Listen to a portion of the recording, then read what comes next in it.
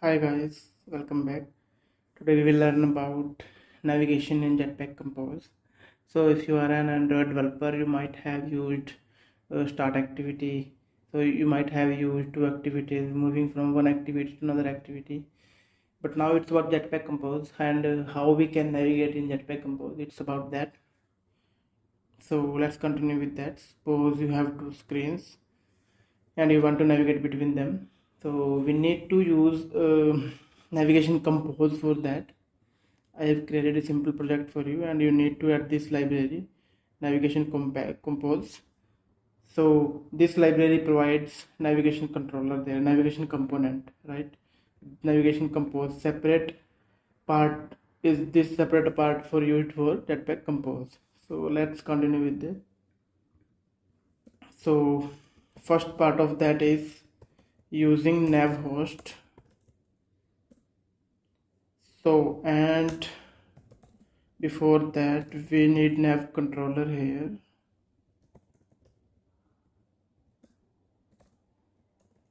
and we want to remember it, right? This is the recommended way of using NavController, and then we need to pass NavController here inside the nav host, and we can pass start destination.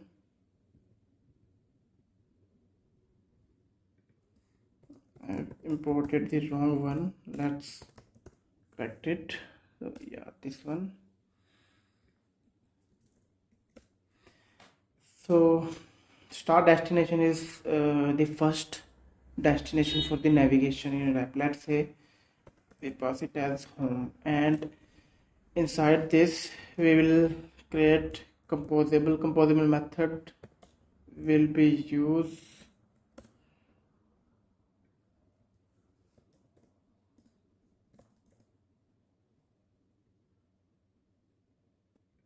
composable. This is an extension function. Actually you can see it's on NavGraphBuilder.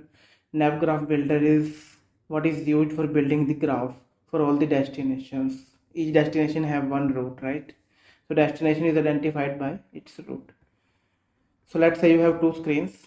First one is home, and just assume inside the home we take just simple text here, or yeah, we can take it, and then let's say we take a button to move from this screen to another screen, right? And let's say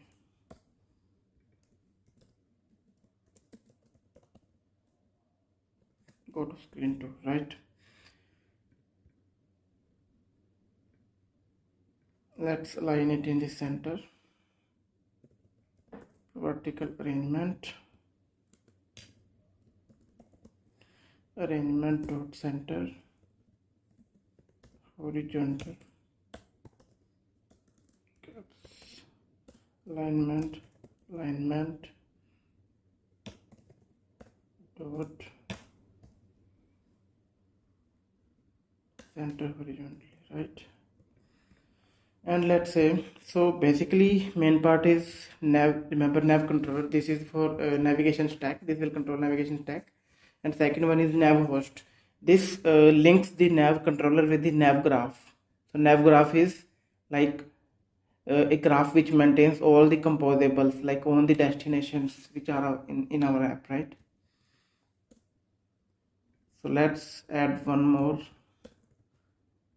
Let's say it's just for example, let's assume it's dashboard, right? Or we can, just for example, we can assume first screen is login screen, right? And go to screen 2. So just for example, we will pick up home here, right? Similarly, it's on home, it's on login, right? And one more thing is, from here we need to move it back to, we need to navigate to second screen, right? For that we will use NavController.navigate. So here we will pass the path route. So let's say we want to navigate to home, so we will pass home here, right? On clicking this we will go to this screen, and from this screen let's say we need to go back, right? So we will use NavController.pop. We will pop from the back stack. Here it will be pushing and navigating. Here it will be popping. So you might have heard about the stack in data structure. So it's internally using that thing. All the logic is implemented according to that. So you can think of it. But if you go in depth, you will find many things there. But it's kind of that, similar to that. If you just outer overview of this. So it is similar to the stack, pushing and popping, that kind of thing, right? So let's run it first and then check it.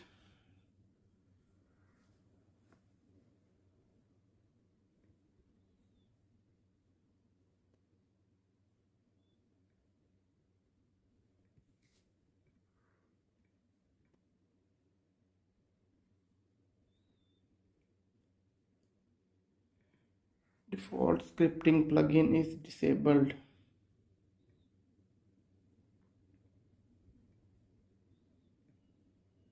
So we were running the Gradle build.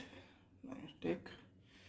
So let's run it, and it's not aligned in the center.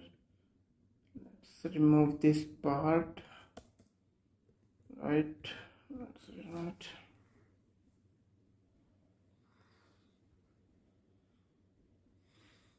Actually we have not specified the modifier here. If we specify modifier dot fill max size, so it will take full screen. You can see, yeah, that is also the cool feature in latest version. If you are using Jetpack Compose, so live editing is there for the Compose. So you don't need to rerun your app every time. So if you make any changes, they will automatically reflect here, right? So let's add this modifier here as well, and let's just reformat the code, right? So let's say we want to go to screen 2, right? It's not going, so let's check it. Actually it's going, but yeah, my bad, I didn't change the content. So if you look at it's home here, so we are navigating well. So let's just for simplicity add here go back, right? And it will go back, right? So if you see, now we are on the home and now we are on the login. So this is, if you let's rerun it, if you will see, yeah, so it's login screen, you can see login here. Then let's go to screen 2. Now it's home screen, and now we have back button. If you want to go back, we can use go back. Now it's on home screen. So yeah, this is about how we can navigate. And one more thing is we can pass arguments as well. So how we can pass, we can specify here, like for example user ID. Suppose we want to pass multiple arguments as well, right? So these are the required arguments. This way is the required way, right? If we will not pass these arguments like this, then it will not work, it will fail, right? So we need to pass, if we have specified 2 arguments, we need to pass both here. So let's now pick up them here. How we can pick up them? So let's just for simplicity name it backstack entry, right? And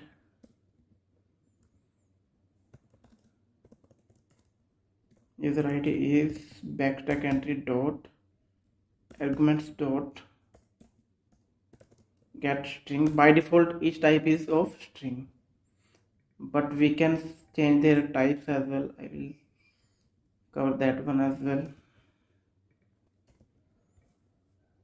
So if you see, Now we can pick them and we can print them here.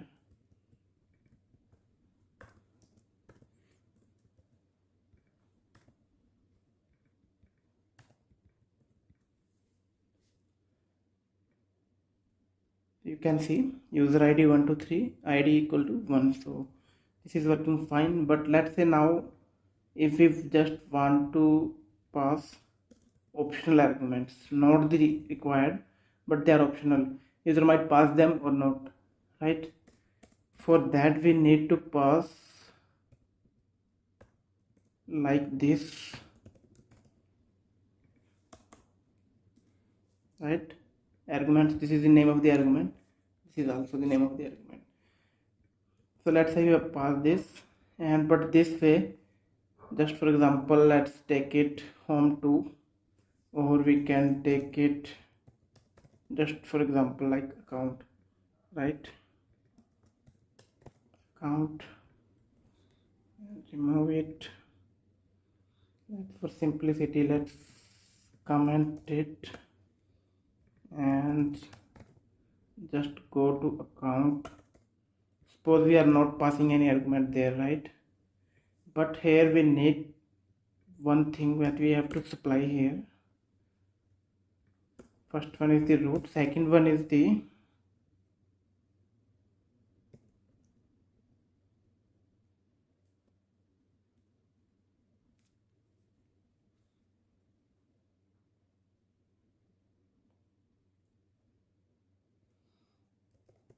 arguments. So we can pass named arguments here using the nav argument, right?